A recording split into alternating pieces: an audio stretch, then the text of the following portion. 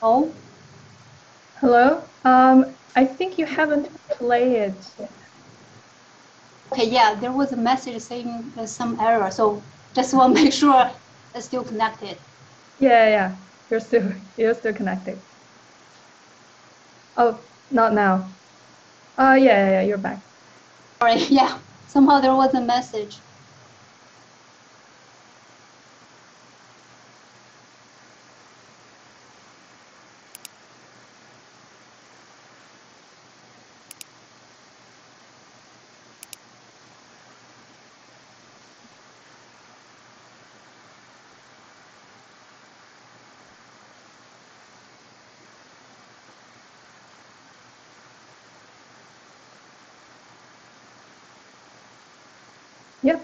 Yep, it's playing.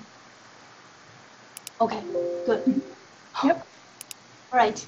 Hello, everyone. Good morning, afternoon, and good night. So my name is Xiu Guanxin. I'm from the CAS Institute in Shanghai. So again, I want to thank the selection committee. It's a great honor for me to talk about our work today. So I think we go.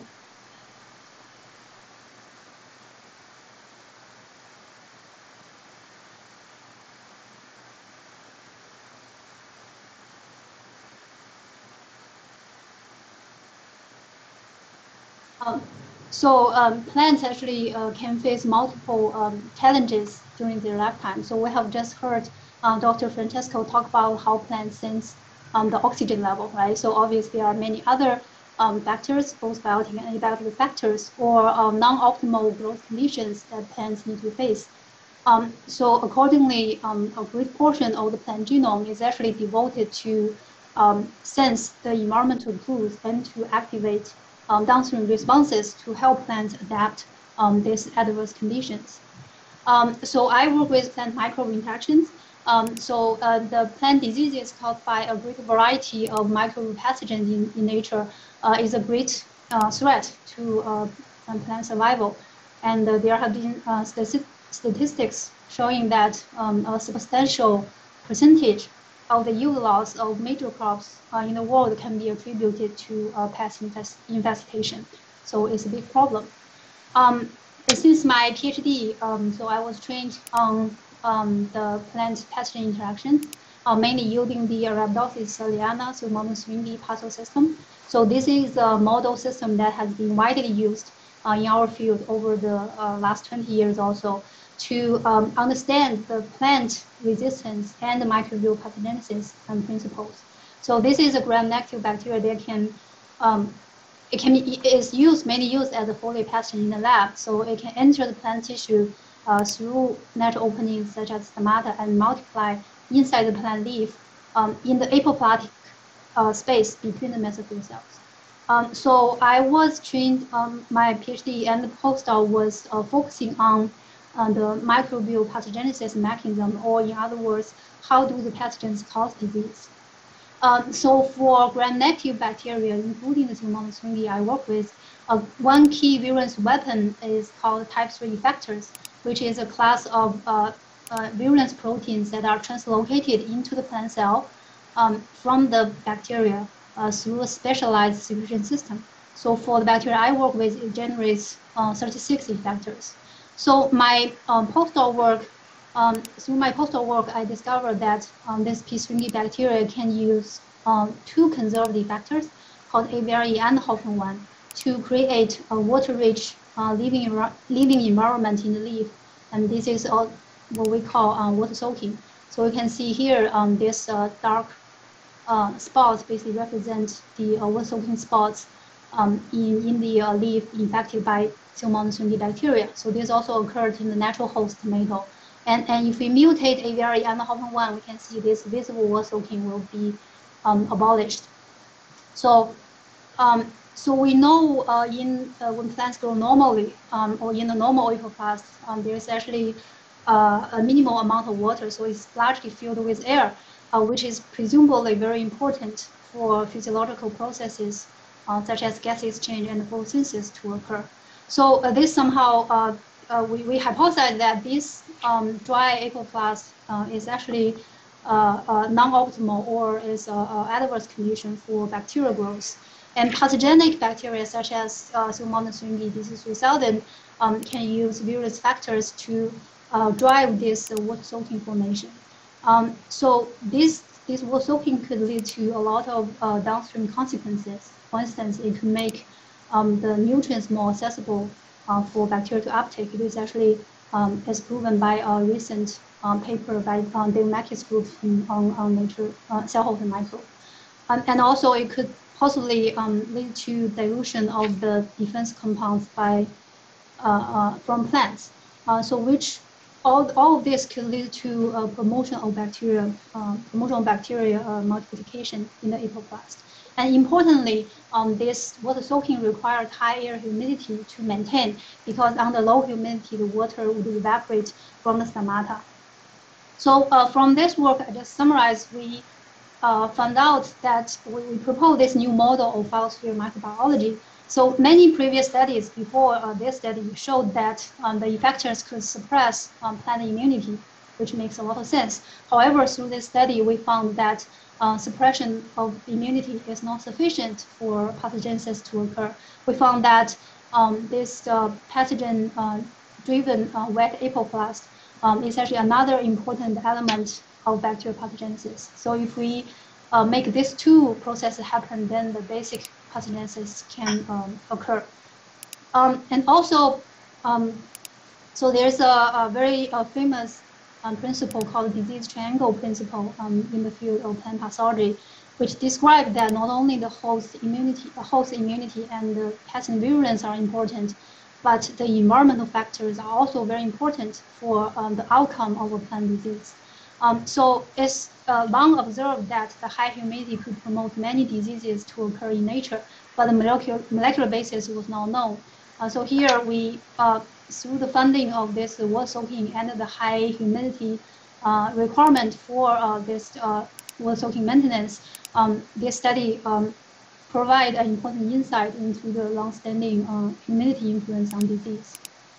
In addition, through this study, we also made an observation that in the plant polymutant, in which plant basal immunity and the apoplast water pathway are mutated. So in this polymutant, we found out that not only the basic pathogenesis can occur, but also the bacteria microbiota that living inside the plant leaf can also overproliferate. So I'm going to mention this later, but I just want to show you that through this, through this work, we also extend or lead me to the area of plant leaf microbiota control. So, so I came back to China to start my own lab in 2017. So I borrowed this from, I think it's my job interview PowerPoint. So the plan at that time was to extend my training in disease susceptibility and work on the plant pathogen humidity interactions, as well as plant leaf microbiota interaction. So the specific questions are listed here. So some of these projects went well than others, but interestingly and also excitingly, we also made an unexpected funding on plant immunity. So now we are also working on plant immunity field. So now we are working on both Arabidopsis and rice as representative of dicot and monocot. So I'm going to tell you what we have learned over the last almost 5 years in these three directions. So first, I have told you that we found out the bacterial pathogen can take advantage of the high humidity to generate water soaking and promote infection. We proposed that plants has so what we call the water soaking pathway, which normally would keep the apoplast water to a minimal level, and therefore plants can grow normally. However, during pathogen infection, virulence proteins such as ABRE or HOPN1 can target different components in this pathway and lead to water soaking.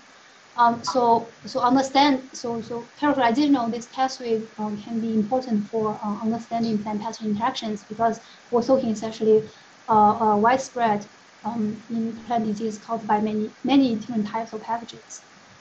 And in addition, we also think that this study could help address a fundamental question in plant biology, which is how is the apoplast water amount is controlled or regulated. So then we took two approaches, which we think this is a fundamental question, but people never ignored or people never studied this before. So we took two approaches.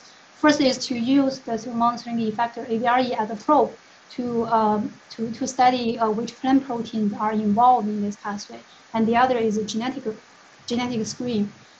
So I'm telling you, so we recently finished this study and found out that ABRE can actually interact with type 1 protein phosphatase from Arabidopsis. So type 1 or PP1 family is relatively less known compared to, for instance, PP2 families in plant biology. So we found out that ABRE can interact with all the top members when overexpressed in plantar or in vitro protein assays. So Arabidopsis top has 9 members, so we actually used CRISPR technology to knock out multiple tops and generate different lines of polymutants. And finally, we found out that one line, the top 12537, showing very interesting the spontaneous wall soaking on the high humidity. So this is without pathogen inoculation.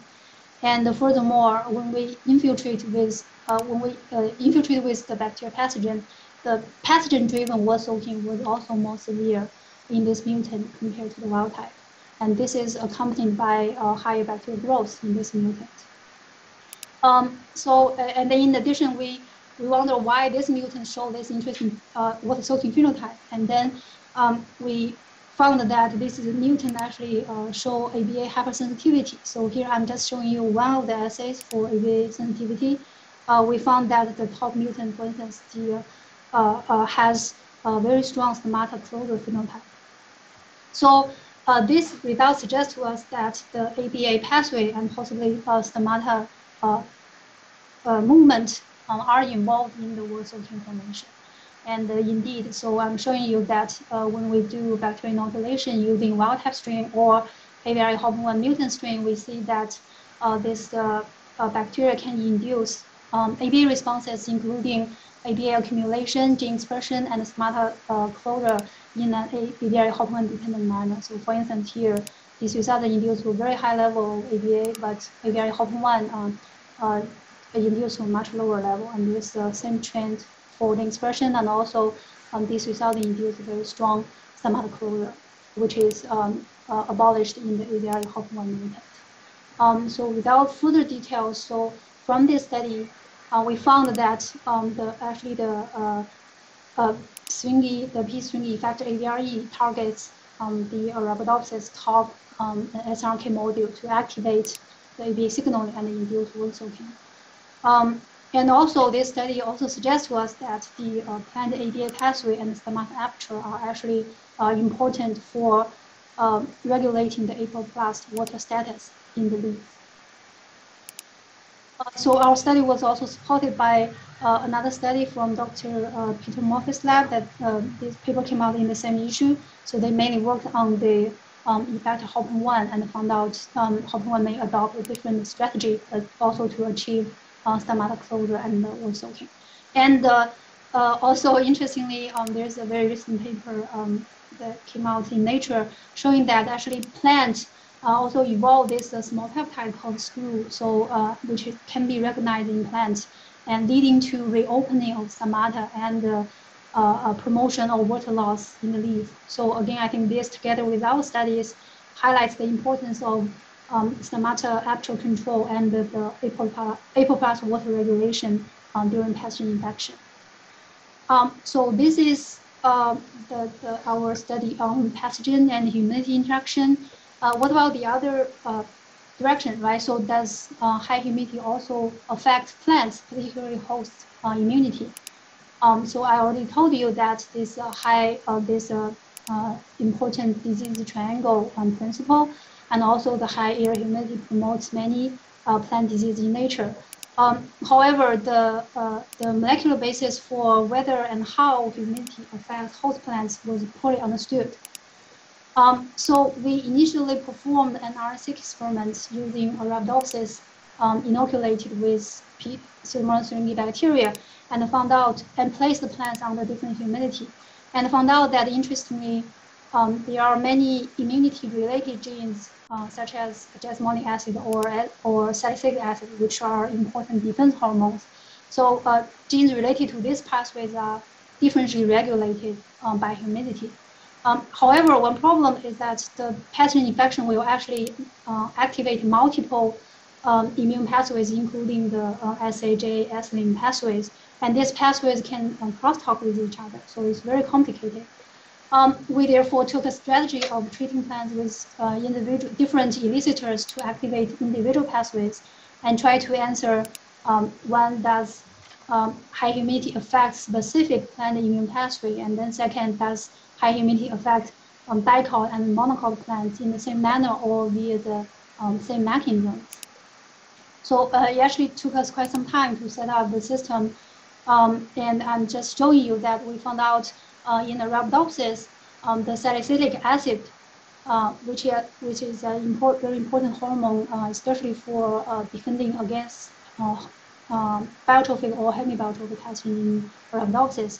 So SA pathway is dramatically inhibited by high humidity. So here, BTH is a analog and can induce acid responsive gene expression. We can see this expression is dramatically suppressed, and also the SA level is significantly suppressed by high humidity.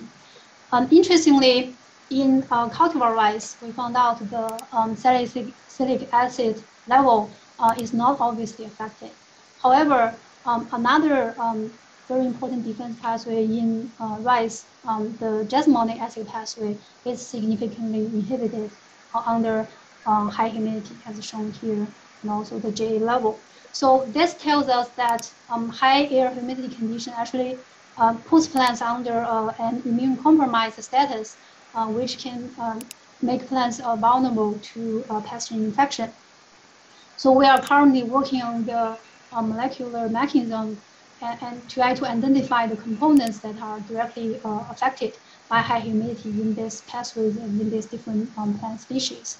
I'm just sharing you with one piece of data that in Arabidopsis, we found out that one central SA signal transduction element, the NTR1 protein, seems to be affected by high humidity. We found out that the nuclear localized NTR1 protein accumulates more under the high humidity, and this is also accompanied with lower polyubiquitination level of the protein. So hopefully I can update you with a more complete story in the near future. And the long-term goal for this direction is to first uncover the molecular mechanism of humidity influence on particularly on host immunity. And also in the long term, we want to generate the high humidity resistant plants by genetic engineering of the humidity targets, and to hopefully provide novel approaches for improving plant resistance. And because high humidity actually promotes many diseases in nature, we hope the new approaches may offer a broad spectrum resistance. So that's the first part. So the second direction is plant leaf microbiota. So I'm sure many of us have known that the root microbiota has been a very fast approaching area over the last few years. So in contrast, the leaf microbiota or the phyllosphere microbiota was less understood.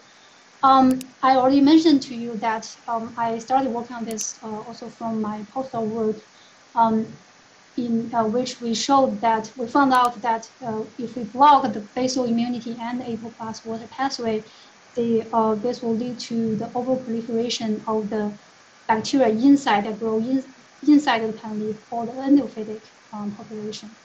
And interestingly, this is associated with obvious tissue damage, such as fluorosis or necrosis in the leaf, in the mutant. So this tells us that this actually displays a form of dysbiosis in the plant kingdom. So this dysbiosis was first described in human microbiota which means the microbial imbalances and usually linked to diseases. So we think this gives us very important implications that plants actually evolved ways to normally maintain a balanced microbiota. So we decided to have a further functional study of microbiota homeostasis and leaf health. So I started initially this project, but then and then I came back to China to have my own lab. So the following work has been finished by outstanding leading scholars and postdocs in Shenyang's lab, Dr. Shenyang He's lab, Dr. Tao Wang's lab, and also other collaborators. So we did further a detailed analysis of the bacterial community in the mutant, and interestingly, we found out that this community shift in a way that resembles what occurred in the human bowel disease. So, for instance, in both cases, we see the decreased bacterial diversity and also increase in the proteobacteria and reduction in the firmicutes. So this suggests some interesting parallel between the different kingdoms.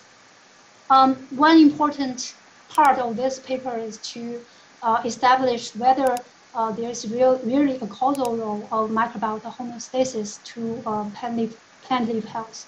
So for this, we generated the synthetic communities from the different plant genotype, and also using the notobiotic system, we showed that indeed a misregulated microbiota, for instance, from the syncon from the nymphatic plants, can be harmful for the plant growth. So the take-home message for this work is that we uncovered a plant genetic network that can guard or control the homeostasis of leaf microbiota. So if the components are mutated in this network, then we'll see certain, especially the opportunistic microbe will overproliferate and then lead to the dysbiosis phenotype and also harmful cause damage to the plant health. So the last part I want to talk about is plant immunity. So, so we know we in our field we often say that the disease for plant disease is an exception. That's because plants evolved the immune system to activate defense responses to fight against the pathogens. However, differently from human pathogens, which has adaptive immunity and specialized immune cells, plants only have innate immunity, which means, and we call it a two-layered immune system because it relies on two classes of immune receptors to recognize pathogen-derived, what we call non-self molecules, and initiate signaling pathways. So the first class of receptors is called the PRR, located on the cell surface and leads to PTI. And I already told you that virulent pathogens can use effectors to shut down PTI and cause disease. And some of the effectors can be recognized by a second class of receptors called NOR, and leading to ETI, which usually generates strong resistance.